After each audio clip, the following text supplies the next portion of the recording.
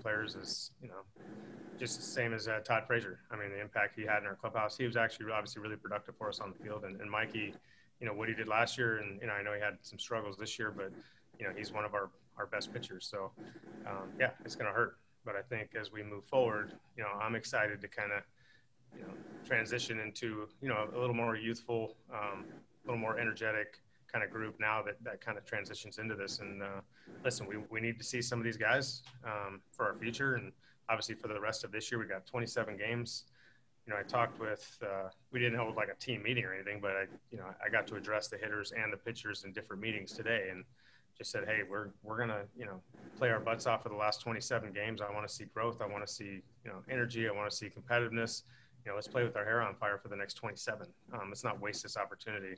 This is a valuable experience for a lot of these younger guys. And frankly, it's really valuable for us to see what we have, put these guys in situations and kind of work through some, and we're playing some good teams. Obviously we play Houston 10 times out of the next 27. So it's a good thing for us moving forward for sure. The fact that Joey and Lance were in so many rumors, what's your feeling? Relief? What's the feeling that they're still a part of the Rangers organization? I mean, me personally, I didn't want either one of them to go. I'm the manager, so, anytime good players leave, it hurts.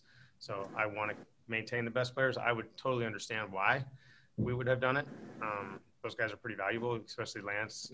What he's done the last year and a half has been basically unmatched, and there's other guys around the league. He's an ace. So I would totally understand why somebody would give up a lot for him. Joey's one of the best players in baseball, potentially. So it's like, I totally understand why, but I'm really glad they're still in Texas uniforms, obviously, to help us win games as we move forward. Lance has been through this before. Likely this is Joey's first time to be such a hot topic and a hot rumor. Did you have a conversation with him just about, how to deal with all of this mentally? Yeah, we had multiple conversations. I don't think that, last week I probably talked to him 3 or 4 times, just personally.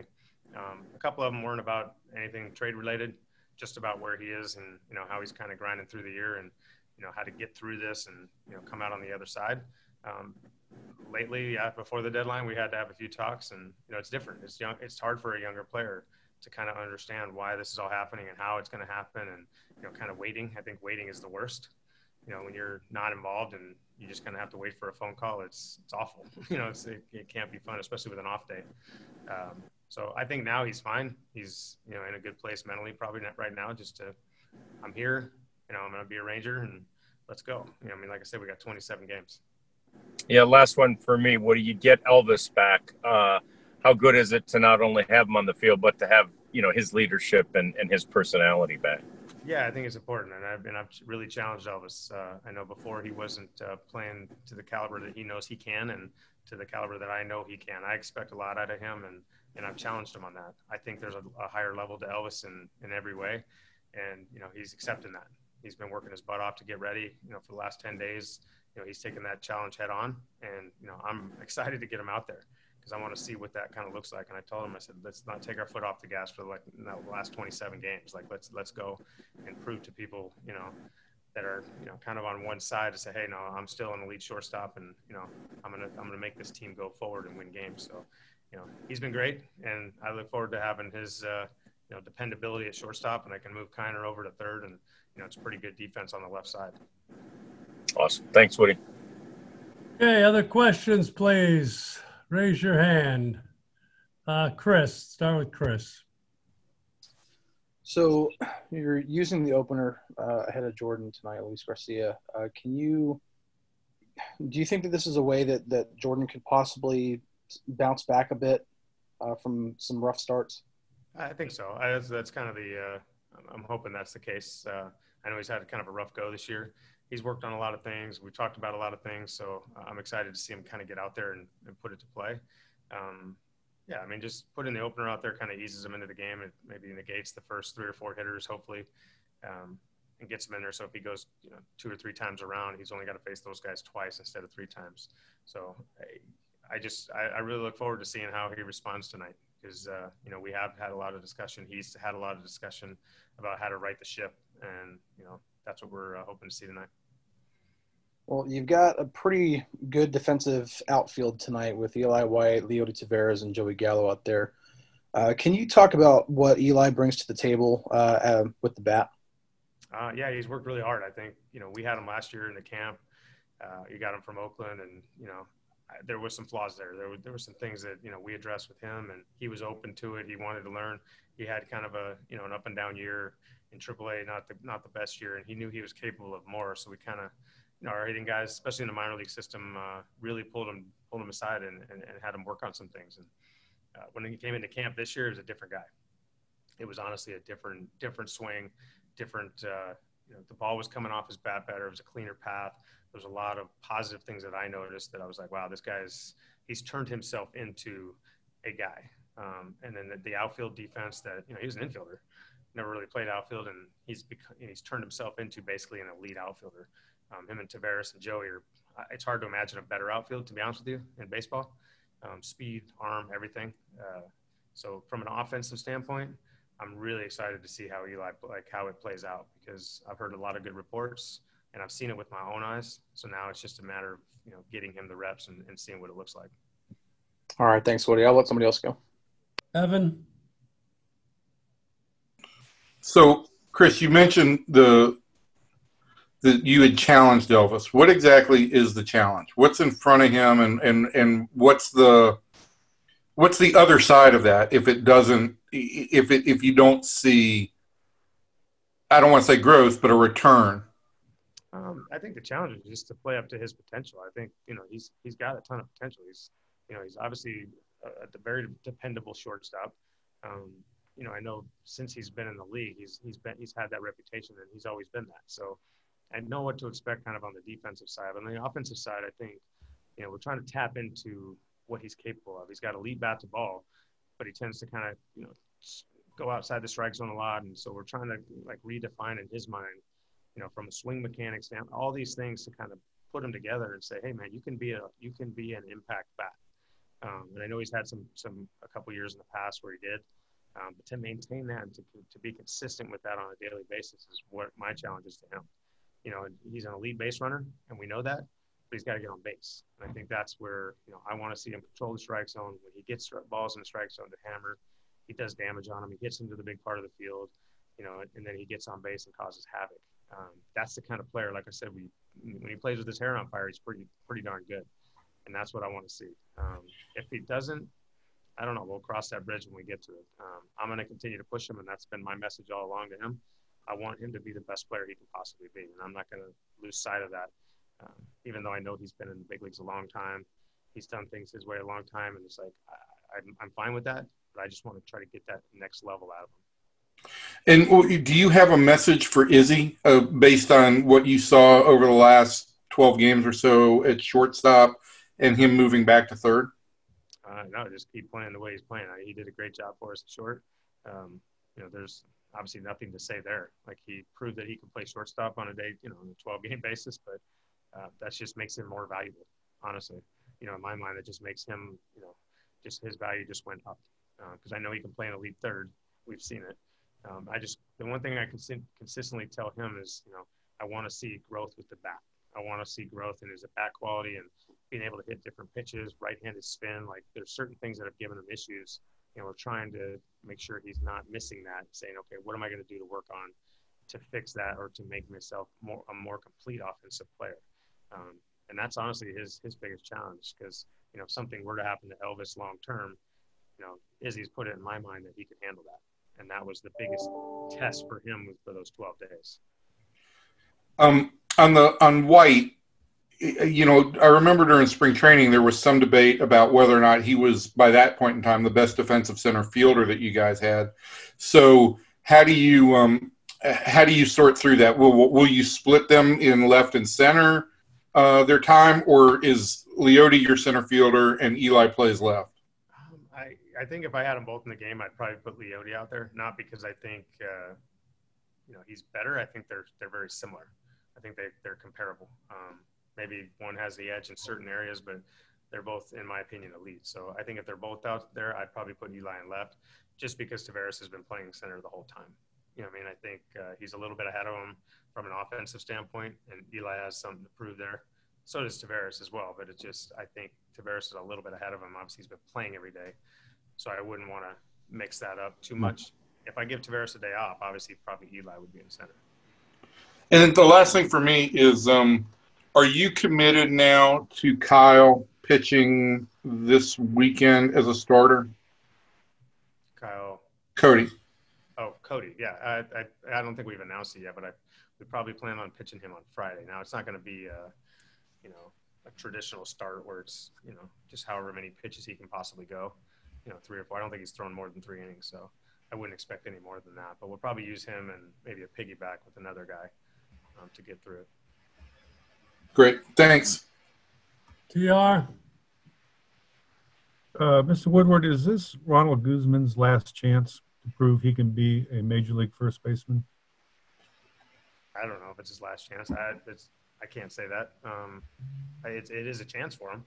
I think we're all intrigued by it. I think he put in a lot of work and time and effort on the alternate side to try to figure out that swing and try to, it's a lot of timing issues that he's really cleaned up that we've noticed some good results. So I don't know if it's his last chance, but it's definitely an opportunity. And I don't know after this, if it doesn't work out, I don't know how many more he's going to get, and that's up to him. But we'll see. Is Solak your starting second baseman until Odor returns or until he gives up the job? I'll probably mix Solak in from second base into left field, honestly, especially with right-handed pitchers. I don't think Eli is going to play every single day. I'll probably put Solak in left, and Tejeda, now that we have him, can probably play second base, against righties. So it might be that kind of mix. I know we got some lefties probably in Seattle that'll get Eli in a lot of games. So we'll see how it works from there, though. You have what I call a lot of, as far as position players, a lot of crown jewels in the alternate camp. Young, outstanding prospects who normally would not be in the big leagues this year. You added a few today. Are those guys candidates to play in the big leagues at some point here in September? Absolutely. And I think I'm having a lot of discussion with our guys on the other side just to see who kind of fits that category, who's kind of ready to kind of come in and see what they can do. I think it'd be a valuable experience. I don't know if we want to start some of their clocks, but at the same time, getting him here and potentially getting him that experience is valuable. So if they're an alternate camp, they're a candidate to be on the big league team. Yeah. Time for a couple more. Elvis is ready. We'll go to Jeff and then Sam. Hey, Chris, because there is no minor league season, is there more, to TR's question, is there more of a sense of urgency to get those guys games? Because you got to have some guys develop this year somehow, some way.